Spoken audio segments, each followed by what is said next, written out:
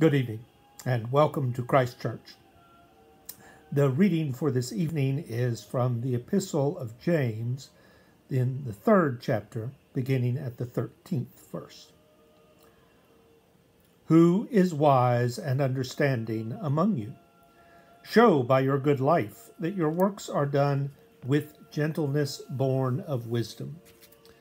But if you have bitter envy and selfish ambition in your hearts, do not be boastful and false to the truth.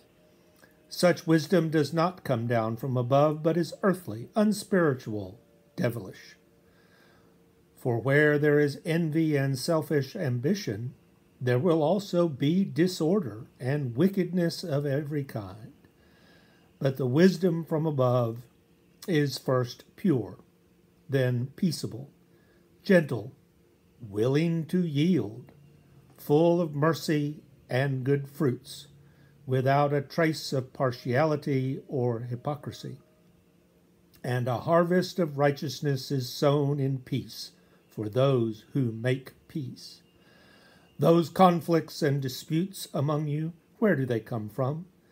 Do they not come from your cravings that are at war within you?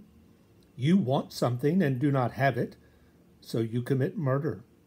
And you covet something and cannot obtain it, so you engage in disputes and conflicts. You do not have because you do not ask. You ask and do not receive because you ask wrongly, in order to spend what you get on your pleasures. Adulterers, do you not know that friendship with the world is enmity to God? Therefore, whoever wishes to be a friend of the world becomes an enemy of God.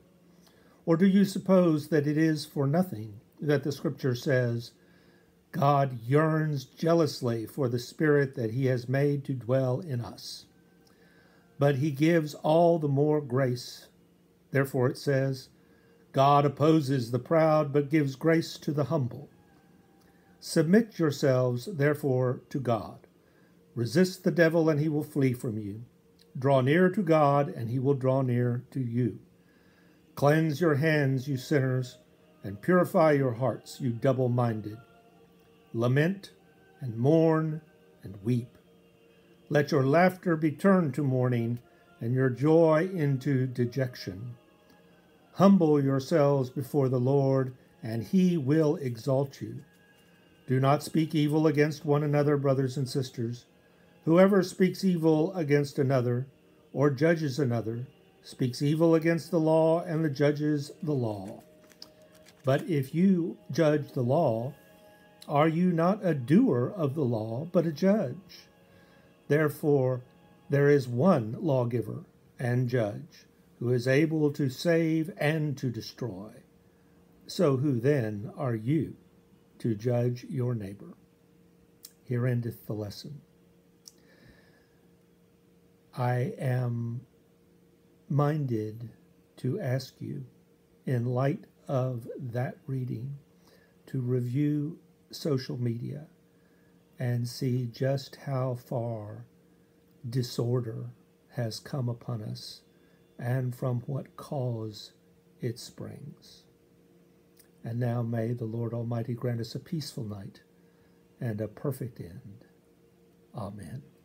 Good night.